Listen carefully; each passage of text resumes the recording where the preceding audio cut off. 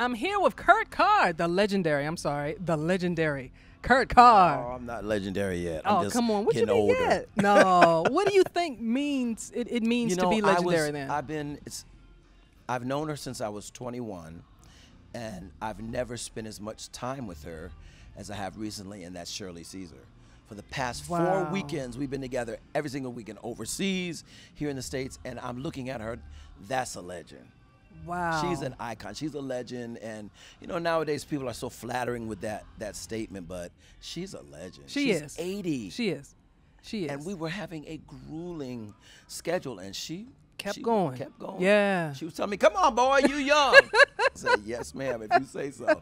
But thank you. But you've had some phenomenal opportunities to work with some legends. I have, yes. Tremaine Hawkins, Jay Moss. Now, I'm going to ask you to do something that you're going to hate. Okay. I want you to pick your favorite child. You know, that's what I was going to say. What's my favorite song? How you going to pick your favorite child? Not even song, because then we have to ask song that you wrote for somebody else or song that you wrote for yourself. Project. Favorite project?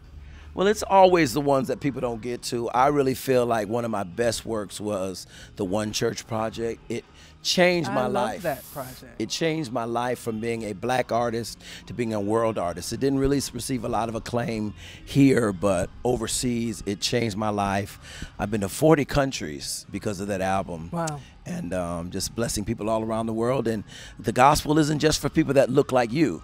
It's for all people. Yeah. So. Yeah. You know, who taught me that? It was Barbara Bess of BLNS Singers. Long time ago. I was in my teens. And I asked her, hey, we haven't seen you all around in a while. And she said, girl, we go overseas for 6 months and we don't come, we don't do anything for the rest of the year. Right. And that was my first introduction into gospel as a huge, not just, it's received well overseas, almost on a rock star level. In Asia, like I am a rock star in Asia. It's crazy. I was like, they're kidding. I mean, they chase me down the street. I can't go down the street without security. I love it. I've been asked to head a Japanese gospel music convention.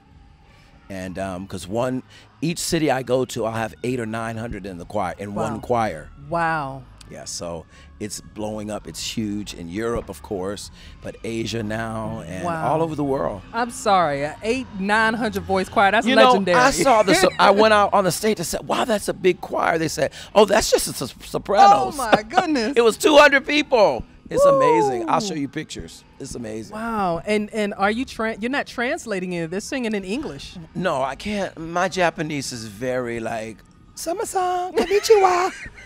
You know, they always sound like they're singing when they talk.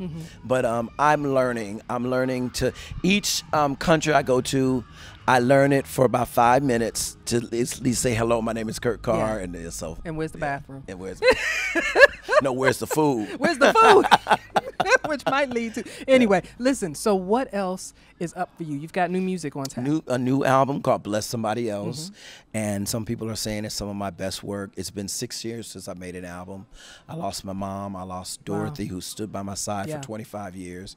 I was taking the stage at the Stellar Awards. She was 50 years old, had a massive heart attack, and it just in 1 year I buried 18 close family members and friends, and it was just unbelievable. I was actually there when my mentor Andre Crouch took his last breath, and he told me, take Jesus to the world. That's the trend that will never go out of style.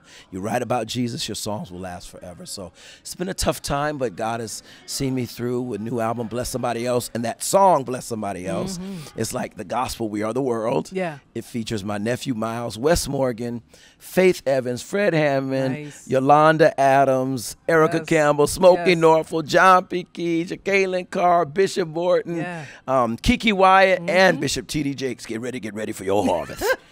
And it's just amazing how that message is going all around the world. As Christians, God does not hold us accountable for how hard we praise, or it's the number one commandment is that you love your brother. As you love yourself. That's what makes us Christians. So I thought that was a great message to start out with. Where do you feel in gospel music we're lacking right now? Lacking, I won't say lacking because I love the millennials. I love the millennials. Travis Green is my little brother. Melvin Crispell. Someone said, do you know him? I said, I knew his mama before she married her husband.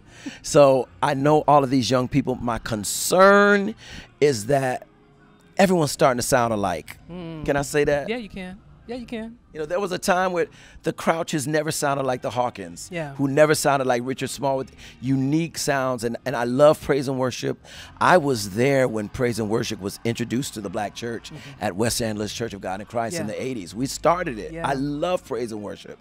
But everyone, I think nowadays we're trying to kind of get in the cycle of just recycling what someone else has done. And I would love to see more diversity because they can sing. Yes. So many amazing new singers. You know, I'd like to take a different spin on that and look at it as a testament to you all who kind of started that, because a lot of these singers are influenced by your sound, and so they try to replicate it as opposed to kind of putting their own spin on it. But that's why you're still here to bring on some more conferences and workshops. Yeah, still here, and so excited about the new album. And in addition to that, for the last 3 years, I've been working on a Broadway show.